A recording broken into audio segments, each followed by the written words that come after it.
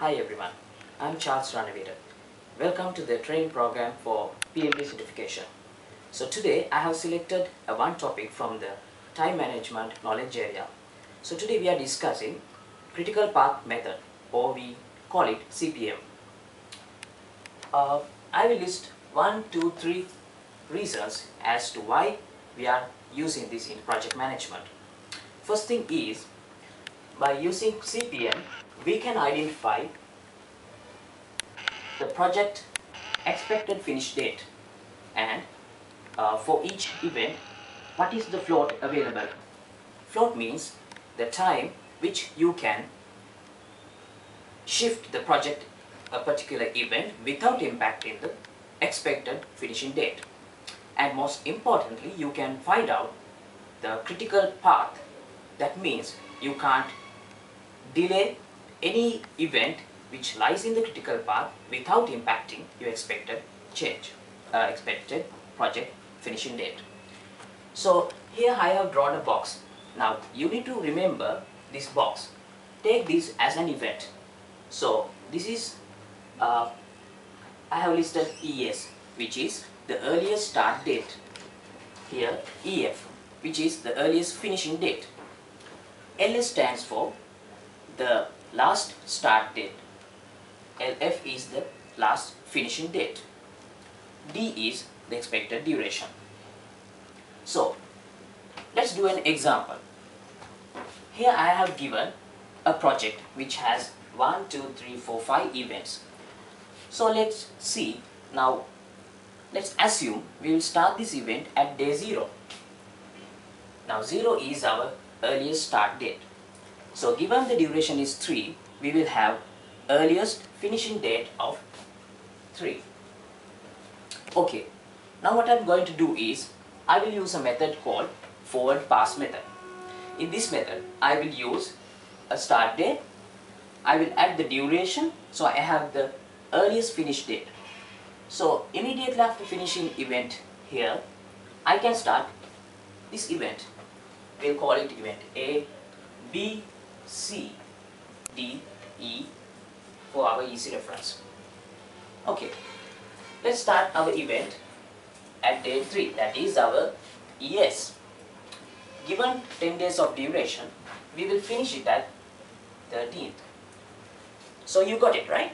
So we will continue this to the remaining event as well. So I will start event C at 13, I will finish it at 17. So what about this part? So same for here, we start here, we will finish it at 9, we will start it at 9, we will finish it at 17. From here, we see that before starting event C, we have to complete event D and E.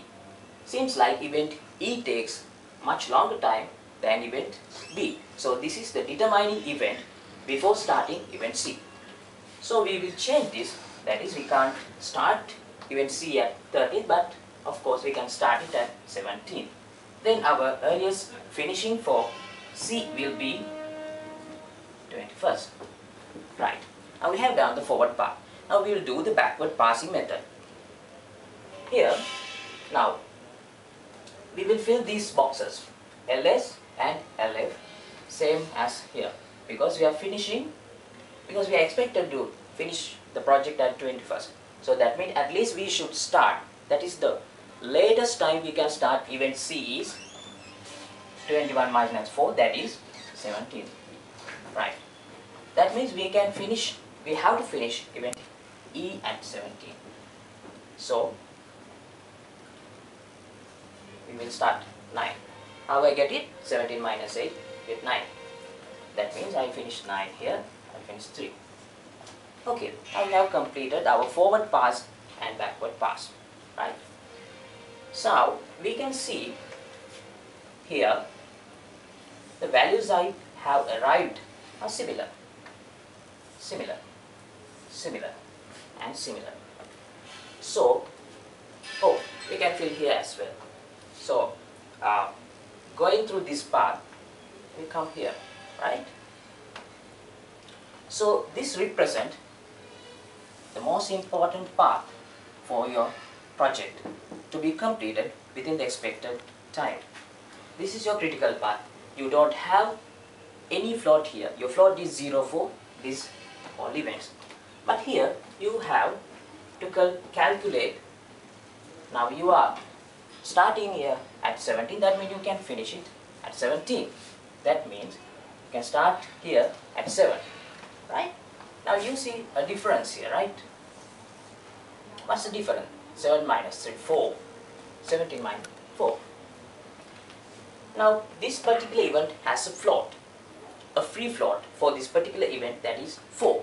That means you can start this event at 3rd day, or you can start it at 7.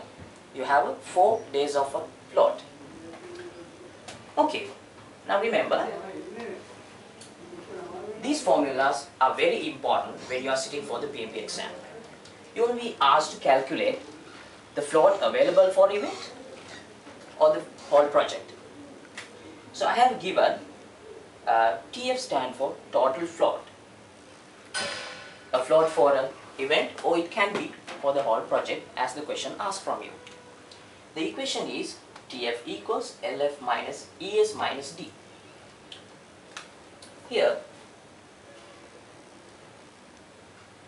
ES minus D, you can take the minus sign out and you have ES plus D. Your ES plus D, you get your EF. So I can substitute here EF. That's, we have another equation. And similarly, we can have minus ES here, LF minus D, you end up with LF minus D.